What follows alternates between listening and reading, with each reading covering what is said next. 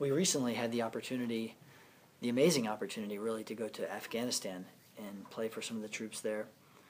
And I think it's important to note that not every AFCENT band gets the opportunity to go to Afghanistan. It all depends on what's happening there and what kind of missions that the Army and other forces there have going on. But we were, I think, very fortunate to be able to go there and play for the troops there and see the things that we saw.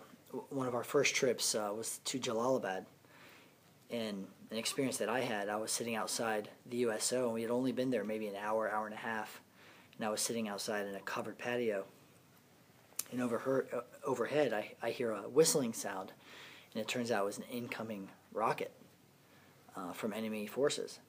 And that was an amazing, scary experience to hear that and to hear it explode behind me, and then to run to the bomb shelter and kind of sit there and really see war right up front and in front of your face. It's not something we see often as band members, but it drives home that there really is a war going on, and these are wartime events and wartime places that we're going to.